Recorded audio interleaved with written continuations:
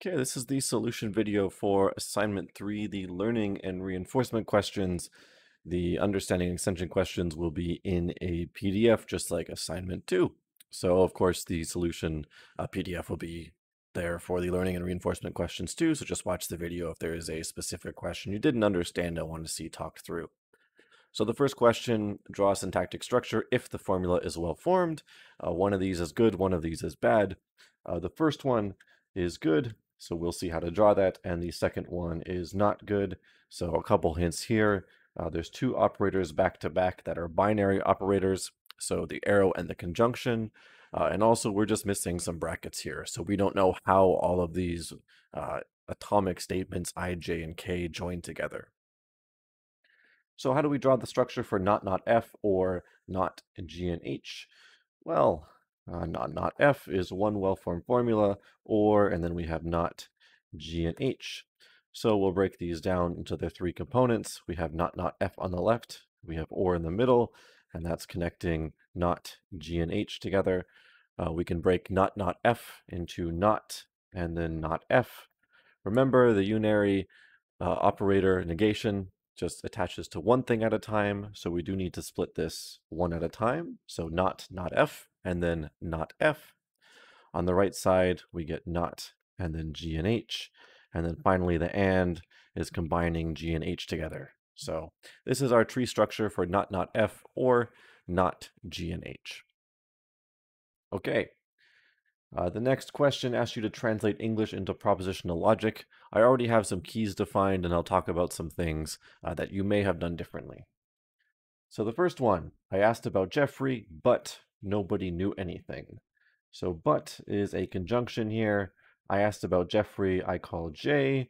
Nobody knew anything, I called N. So my translation will be J and N. You might have done something different here because nobody does have this negated quantifier in it. Propositional logic cannot handle quantifiers, so you might have done something and said S, someone knew something, and you might have translated this as J and not S. If you did this, I'll accept this at this point. But you could have just said nobody knew anything as an atomic statement because the negation was built into that quantifier word. So that might have been a little bit more difficult than I intended it to be just because the system can't handle it. So I'll accept either way. But typically, we're just looking for not or it is not the case as a standalone word or phrase and not in some sort of quantified word like nobody or nothing when we talk about the negation as an operator in propositional logic. Okay. B. If neither dogs bark at mailmen nor cats meow at mailmen, I will not know when the mailman comes. So this is a conditional, so we have an if then. There's a then snuck in here. So we're going to have an arrow.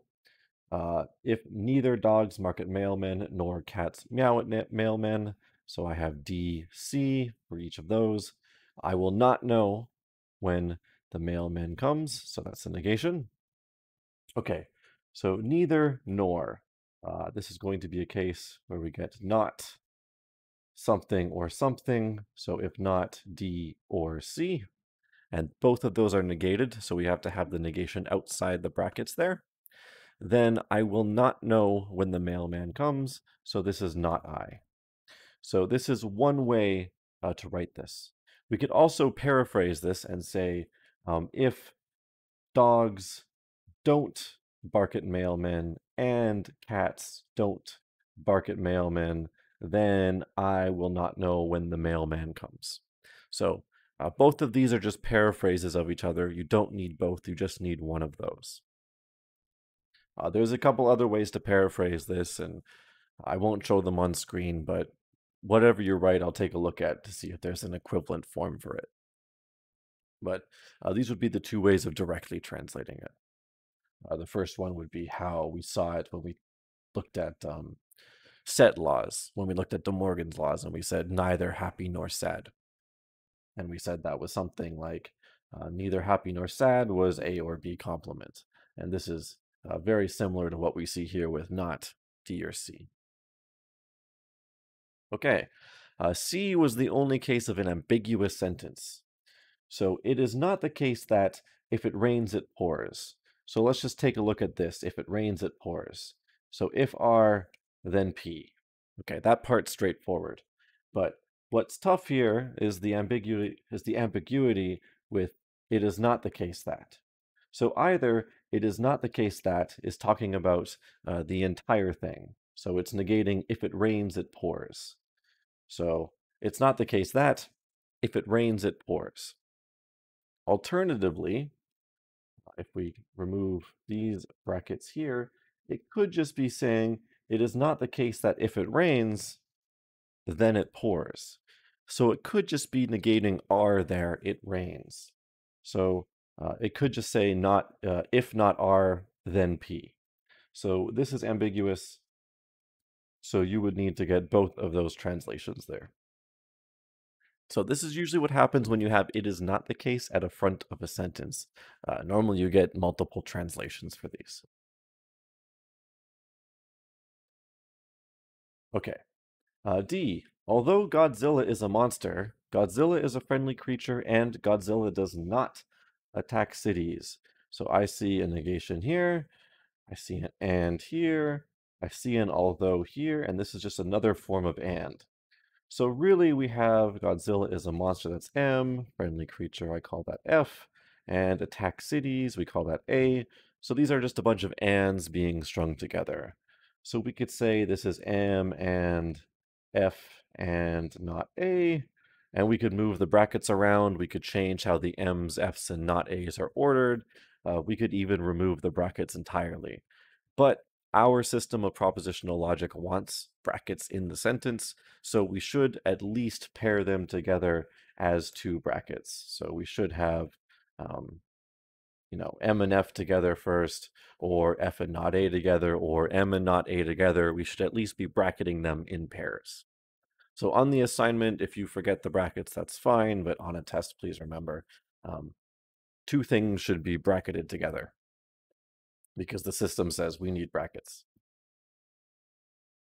Okay, that one shouldn't have been too bad. It's just recognizing that although is a conjunction. Okay, E. In order to become a professor, it is necessary to receive a PhD and get lucky. So we don't have any subjects here, but we can say that there's this hidden subject 1 or U, just a generic subject. So we'll do P for professor, R for receives PhD, and L for lucky. And I tell you there's a conditional here. In order to become a professor, you could have gotten it from that, but just to help you out, it's there. Now, I give you a hint here, because the main difficulty from this is to figure out which one is the antecedent. Is this P, then R and L, or is this R and L, then P? So is it the first one or is it the second one? And to figure this out, you have to ask yourself, in which situation do you get that 1 arrow 0 gives you 0? So it says, in order to become a professor, it is necessary to receive a PhD and get lucky. So what happens if I become a professor, but I don't receive a PhD and get lucky? In this case, if I become a professor, but I don't receive a PhD and get lucky, this should be false, because I'm saying it's necessary to get a PhD and get lucky in order to become a professor. So this should be the correct translation based on what the sentence says. Because I'm saying if I become a professor, I need to get a PhD and get lucky. So if I become a professor, but I don't get a PhD and don't get lucky, then it comes out to be false. But in the other case, if I receive a PhD and get lucky, and I don't become a professor, this says that should be false. Okay, but there's nothing in the sentence that says that if I get a PhD and get lucky, then I have to become a professor. It's completely okay for me to receive a PhD and get lucky and not become a professor. This condition should not be false. it should be okay for that one to be true. Um, in other words, let's reverse it too. Let's ask ourselves, what happens if we do not receive a PhD and get lucky, but we do become a professor in that second condition? Well, what happens is this comes out to be true. I did not receive a PhD, I did not get lucky, but I became a professor in that second translation. But this doesn't make sense because this completely contradicts what E says. It says in order to become a professor, it is necessary to receive a PhD and get lucky. But this condition says I did not receive a PhD and did not get lucky, but I became a professor anyway. So this is not the correct translation for that sentence. This top one is. So for conditionals, we should be using the fact that a conditional is false when you have one arrow 0, when the antecedent is true and the consequent is false, in order to figure out which case is the antecedent. So that was a little tougher compared to the other translations, and conditionals are usually tough, especially when translating at first, but that's the strategy to figuring it out. So a little bit of exploration there, but definitely doable. And hopefully that prompt helped a little bit. Okay, the rest of this is just truth tables. So I've set these up. Hopefully you're able to figure out the syntactic structures and build these truth tables. So you had to build the truth table, figure out what the final column was, and then state whether it's a tautology, a contradiction, or contingent. As long as your response is consistent with your final column, I'm not going to penalize you for that, because if you get 1001 and you say it's contingent, well, your output was 1001, so obviously you're going to think it's contingent. So, you should be aiming for the right thing in the end, but when I mark, of course, I'm taking a look at your work and what you're saying based on your work. So let's take a look at this. P is 1100, so not P is going to flip the values, so not P is going to give 0011. Q is 1010, so not Q is going to flip the values to get 0101. P and not P, we did this one in class. P and not P is always going to be false. It's a contradiction. Something cannot be blue and not blue at the same time. Q or not Q, this is always going to be true, because at least one of Q and not Q will be true. Either it's blue or it's not blue. That's always true. This is saying P and not P, or Q or not Q. So basically, this is always saying in every line, it's either 0 or 1, 0 or 1, 0 or 1, 0 or 1, and in every case, this will be true. So the first line, the first answer is a tautology. P and not P or Q or not Q is a tautology. Okay, the second one, A and B, arrow B and A. So A and B, this is just like our typical truth table for P and Q. This will give us a 1, 0, 0, 0. B and A is going to be the same thing as A and B, so you didn't have to do this one again, but you're free to 1, 0, 0, 0. So when we do the arrow, we're going to get 1 arrow 1 in the first row, and in the second, third, and fourth row, we're going to get 0 arrow 0, and all 4 of these will be true.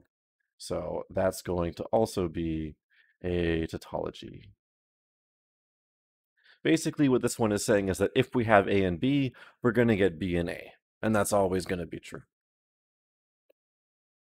The last one, P if and only if not R, exclusive OR, R if and only if not P. So I did want to have you use exclusive OR in a truth table just to practice the truth values, even though we don't translate this in English sentences too often, if at all. Okay, so not P and not R, we're just flipping some truth values here. So we just did this in the first part, so let me just fill those in quick. P if and only if not R. So these are the same. Oh, sorry. So if and only if is true if the values are the same, and it's false if the values are different. So for example, in the first row, P is 1, but not R is 0. So these values are different, therefore the output is 0. In the second row, P is true, but not R is 1, or is also true, so they're both the same, therefore the output is 1. In the third row, we have 0 if and only if 0. In the fourth row, we have 0 if and only if 1. So in the third row, the values are the same as true. In the fourth row, the values are different, so it's false. When we take a look at the sixth column, R if and only if not P, we're actually going to get the same thing as P if and only if not R. So we're going to get 0, 1, 1, 0. And we can see by comparing these two rows here. So 1, 0, 0, 0, 1, 1, 0, 1. The values are the same in row 2 and 3, and the values are different in row 1 and 4. Okay. So the final one, we're comparing these two columns. And what this says is that it's going to be true if the values are different, and it's going to be false if the values are the same. That's what exclusive OR does. So in each of these rows, the values are exactly the same. Therefore, all of the outputs will be false. Therefore, this final well-formed formula is a contradiction because all of the outputs are false. Okay, so that's truth tables. These formulas weren't too big, but again, the bigger they get, the more tedious it is. It's not more difficult, it's just more tedious. So this was an exercise in doing some operators, so I tried to give you practice with each of the operators here: negation, conjunction, disjunction, the conditional, biconditional, and exclusive OR, and then interpreting what those ones and zeros mean in the final column. Okay, the last one, it's about joint entailment. I have the truth table laid out, but the first task here is to translate the sentences. So we can give these some letters.